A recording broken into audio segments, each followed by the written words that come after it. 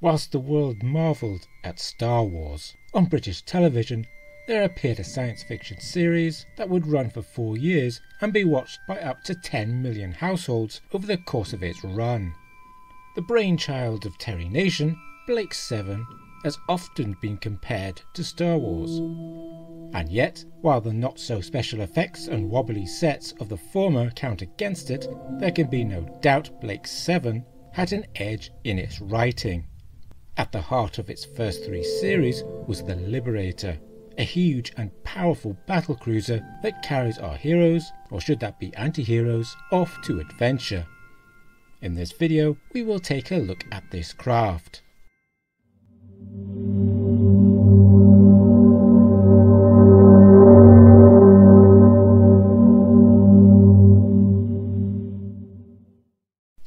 The subtitle of this video was very nearly "When Hairdryers Attack." And yet, that would be unfair, as the Liberator was an interesting design. The model was designed by a set designer, Roger Murray Leach, with some minor adjustments made by special effects designer Alan Scoones to the green sphere at the stern. The first model was 3 feet in length, and the hull details were added by model maker Martin Bauer in only 2 days.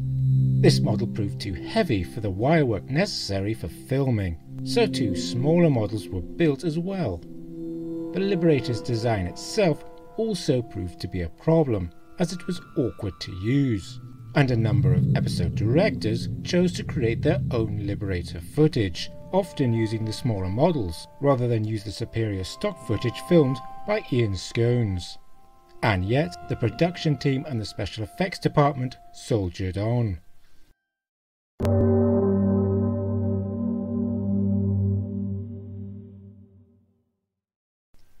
Built by an alien race known as the System, the Liberator, or more properly Deep Space Vehicle 2, was found apparently derelict after a battle by the prisoner transport London.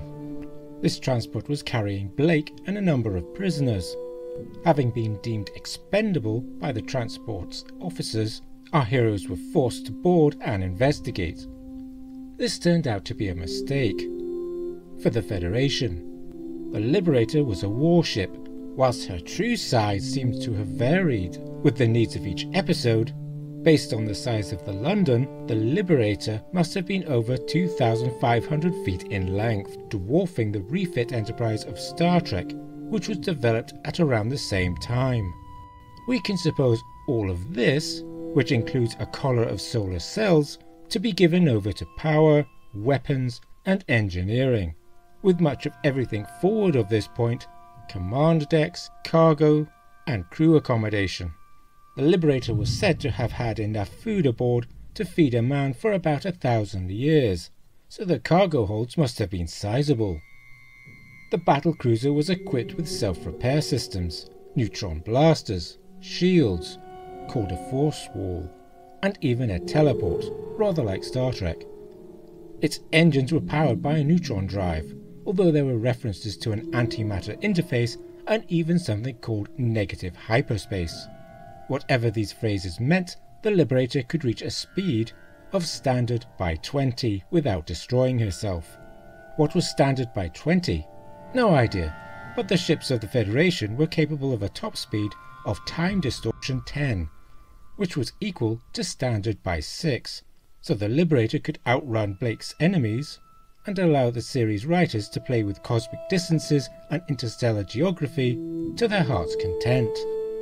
The end of the Liberator came at the climax of the 3rd series, when she was destroyed not by gunfire but by some interstellar fluidic particles which infected the ship. Incidentally, the name Liberator was given to the ship by the onboard computer Zen, which read Jenna's mind and found the name. Given the central theme of Blake 7, resistance against totalitarianism, it was a very fitting name.